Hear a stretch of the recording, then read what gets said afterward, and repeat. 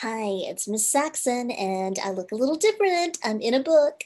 So, this is a new video technique that I'm learning, and I thought it might be cool to see the pages really big and see a little tiny Miss Saxon. So, I hope you like this. And this book is special because we're trying to focus on the IB learner profiles each month, and September is caring.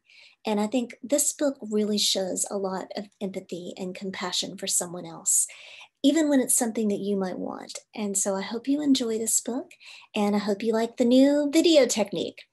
Thank you. Those Shoes by Mary Beth Bolts, illustrated by Noah Z. Jones. I have dreams about those shoes. Black high tops, 2 white stripes. Grandma, I want them.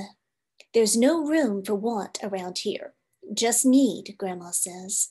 And what you need are new boots for winter. Brandon T. comes to school in those shoes. He says he's the fastest runner now, not me. I was always the fastest before those shoes came along. Nate comes to school in those shoes. Antonio and I count how many times Nate goes to the bathroom. 7 times in one day, just so he can walk up and down the hall real slow. Next, Alan Jacoby and Terrence each get a pair. Then one day, in the middle of kickball, one of my shoes comes apart. Looks like you could use a new pair, Jeremy, Mr. Alfrey, the guidance counselor, says. He brings out a box of shoes and other stuff he has for kids who need things. He helps me find the only shoes that are my size.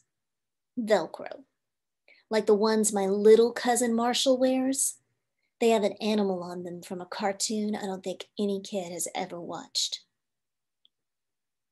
When I come back to the classroom, Alan Jacoby takes one look at my Mr. Alfrey shoes and laughs. So does Terrence, Brandon T., and everyone else. The only kid who isn't laughing is Antonio Parker. At home, Grandma says, how kind of Mr. Alfrey. And I turn my back. I'm not going to cry about any pair of shoes. But when I'm writing my spelling words later, every word looks like shoes. And my grip is so tight on my pencil, I think it might bust. On Saturday, Grandma says, let's go check out those shoes you're wanting so much. I got a little bit of money set aside. Might be enough. You never know. At the store, Grandma turns those shoes over so she can check the price. When she sees it, she sits down heavy. Maybe they wrote it down wrong, I say. Then I remember the thrift shops. What if there's a rich kid who outgrew his or got 2 pairs for Christmas and had to give one away? We ride the bus to the thrift shop. Black cowboy boots, pink slippers, sandals, high heels, every kind of shoe except the ones I want. We ride the bus to the second thrift shop. Not a pair of those shoes in sight. Around the corner is the third thrift shop, and I see something in the window. Black shoes with 2 white stripes, high tops, perfect shape, $2.50. Those shoes. My heart is pounding hard as I take my shoes and hitch up my baggy socks. How exciting, Grandma says. What size are they? I shove my foot into the first shoe, curling my toes to get my heel in. I don't know, but I think they'll fit. Grandma kneels on the floor and feels for my toes at the end of the shoe. Oh, Jeremy, I can't spend good money on shoes that don't fit. I pull the shoe on and I try to walk around. They're okay, I say, holding my breath and praying that my toes will fall right off then and there. But my toes don't fall off. I buy them anyway with my own money, and I squeeze them on and limp to the bus stop. At home, a few days later, Grandma puts a new pair of snow boots in my closet and doesn't say a word about my big feet shuffling in my tiny, too small shoes. Sometimes shoes stretch, I say, and Grandma gives me a hug. I check every day, but those shoes don't stretch. I have to wear my Mr. Alfrey's to school instead. One day during math, I glance at Antonio's shoes. One of them is taped up, and his feet look smaller than mine. After school, I head to the park to think. Antonio's there. The only kid who didn't laugh at my Mr. Alfrey shoes. We shoot baskets. A loose piece of tape on Antonio's shoes smacks the concrete every time he jumps. I think, I'm not going to do it. We leap off the swings. I'm not going to do it. We race from one end of the playground to the other.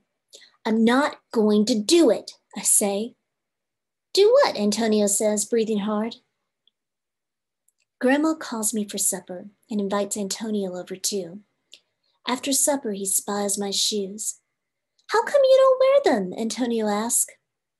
I shrug. My hands are sweaty. I can feel him wishing those shoes were his. That night, I'm awake for a long time thinking about Antonio and those shoes one last time. Before I can change my mind, the shoes are in my coat. Snow is beginning to fall as I run across the street to Antonio's apartment.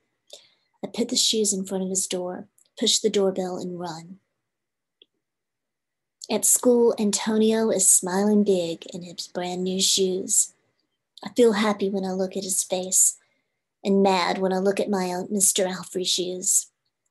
But later, when it's time for recess, something happens. Everywhere there's snow. Leave your shoes in the hall and change into your boots, your teacher announces. Leave your shoes in the hall. It's then I remember what I have in my backpack. New boots. New black boots that no kid has ever worn before. Standing in line to go to recess, Antonio leans forward and says, "Thanks." I smile and give him a nudge. Let's race. So that story, I think, is really sweet because that boy really wanted those shoes for himself, but he knew that he didn't need them and they just didn't work for his feet. And Antonio could really use them. So I think that's a good lesson. You know, there's a phrase that we say sometimes about put yourself in someone else's shoes. And so literally he gave his shoes to someone else because he put himself in Antonio's shoes and how he felt having worn out shoes with tape on them. And he knew he could do something to make it better for him. So I hope that you'll find opportunities that you can show compassion and show caring. And I hope you enjoyed this book. Thank you.